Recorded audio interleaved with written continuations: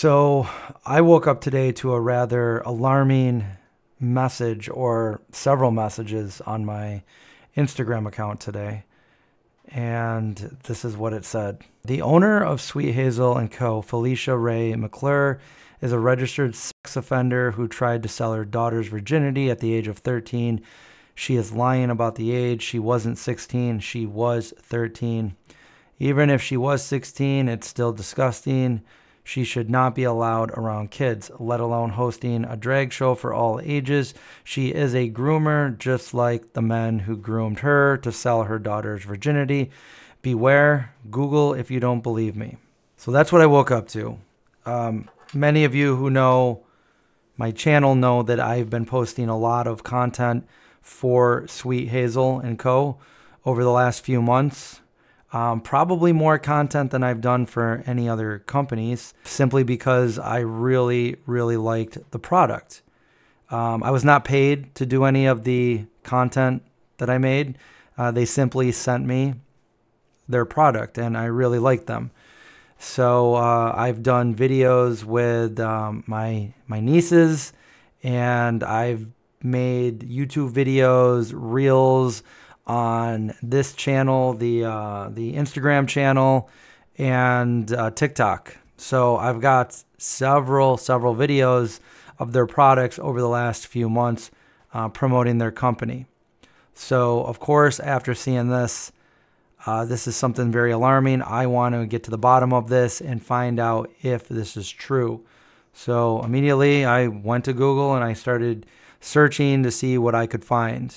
As a content creator, I don't know every person behind some of the companies that send me product. A lot of them are anonymous. They send me a product on behalf of their company.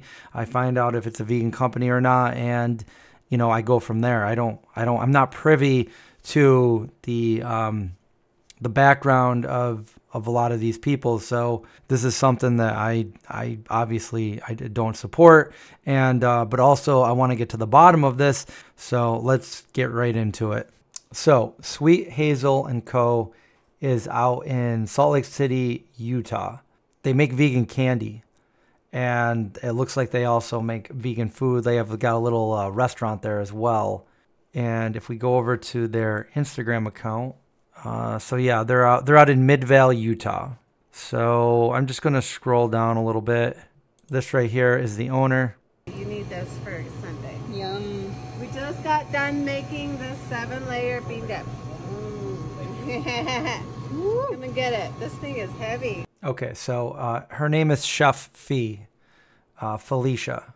Okay, so that's her. And I just brought up a video when searching for her name.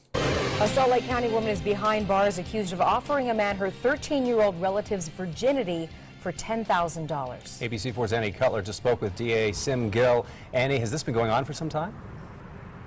Well, at this point, it's unsure how long this was going on. It's certainly a very serious case that they're looking into every aspect, looking and turning over every rock to make sure that they have all the information they need. But at this point, we can tell you that the suspect in this case is a Felicia Ray McClure, and she, again, was offering sex with a family member of hers, an underage family member, to a gentleman for upwards of about $10,000.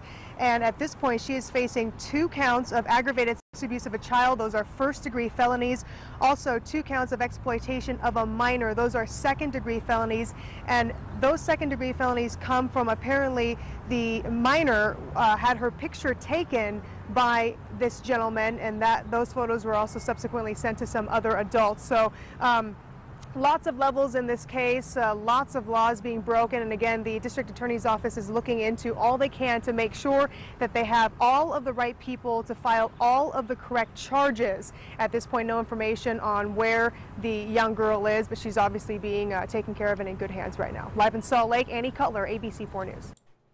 So when you do a simple search for Felicia Ray McClure, you get several articles. This one right here is from May 24th, 2011, and it says a mother has been charged for trying to sell her 13-year-old daughter's virginity for $10,000. Felicia Ray McClure's alleged proposal was discovered by her boyfriend, Richard Glazer, who found a series of text messages discussing the deal on her phone. The man in question has been identified only as being called Don. And this is a picture of Felicia, and that is the same person who owns Sweet Hazel Co. Charged, a mother has appeared at Utah 3rd District Court, charged with trying to sell her daughter's virginity.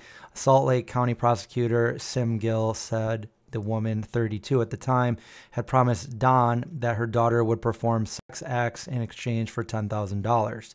The girl told police she initially consented to the arrangement, but later decided she did not want to follow through, Gill added. The mother from Salt Lake City, Utah, also admitted to taking the girl to a Victoria's Secret store, where she opened the dressing room door for Don to watch the girl model bras and thong underwear. The Salt Lake Tribune reported she is further accused of sending pictures of the girl wearing lingerie to another man in exchange for cash. The negotiations for the pictures and the sex acts are alleged to have occurred between April 1st and May 18th. Gill would not discuss details of any investigation of the man known as Don or the other man who received photos of the girl. He would not comment on whether police have identified those men or whether their ages are known.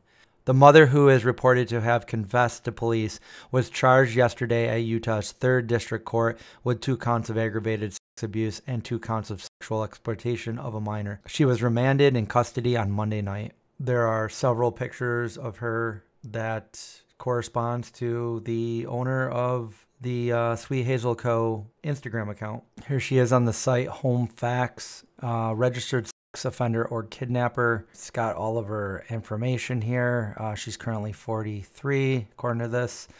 And then criminal record, offense or statute, exploitation of a minor, 2nd degree.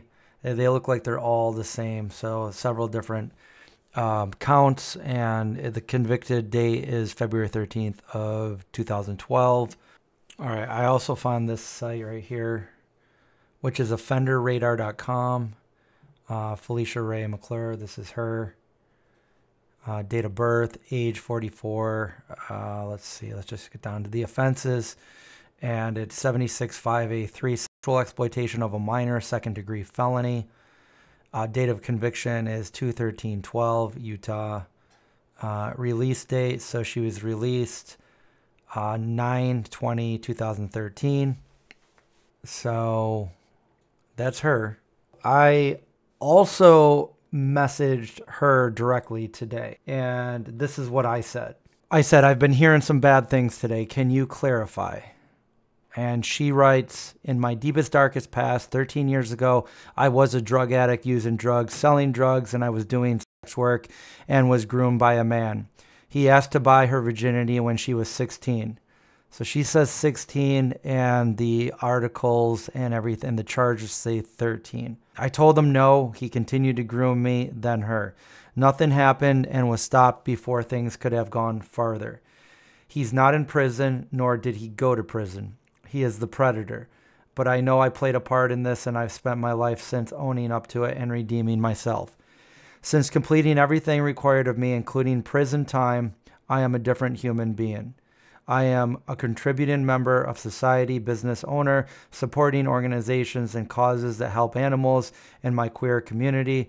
I will only look forward at how I can become the best human I can be and make impactful changes to the world around me. I try every day to be a good person and to help others. My story is of redemption, recovery, and reform. I will be putting out a public statement soon. I am so sorry. I know this is shocking, and I understand if you hate me or don't like me. I'm just trying to make good vegan food, help animals and people. So that's really the only information that I have right now. It sounds like she's trying to do her best to be a positive force in society and get on with her life. And I always say, generally give people a second chance. However, when it comes to crimes against children, I got to say I don't want anything to do with this. And I want people to know I do not support any of the posts that I made. I have taken them all down as of right now. And if there's, I posted so much about this. If somebody does find something that I forgot, please just let me know that it's up there. I don't want anybody to go there and buy the stuff on my behalf. That's completely up to you. And I would say for me, I have, you know, not to be judgy or anything, but I don't have children, but I do have young nieces and nephews. And, you know, we sat together and we made the caramel apples from them in a YouTube video, and we had a lot of fun doing that. And when it comes to children, you know, the one person in the world that is supposed to be there to protect a child is their mother and their father. But their mother is supposed to be there to protect them, to do what's right and do anything they can to make sure no harm is done to them. And because of this, I can no longer support this company. And I had to come out and say this because I supported them so much in the past. So I just want people to know I no longer support this company, and you can make your own decisions from this. This is all the information I have. As far as I could see, they turned off the comments on their Instagram account. They didn't deny any of this. And I noticed that they made a new account and they followed me on TikTok this morning, and they reposted one of my videos. But I've since gone and I've taken those down. So, you know, it's a lot of work to make these videos. And then when you find out stuff like this, it's just, this kind of stuff is not okay. You know, crimes against kids are the one thing that, you know, not okay. Like I don't want anything to do with this. So that's really all the information I have. And that's all I have to say about this situation here. I just wanted to come out and say I do not support this, in case anybody linked my name to this company once all these allegations came back out after over 12 years or so.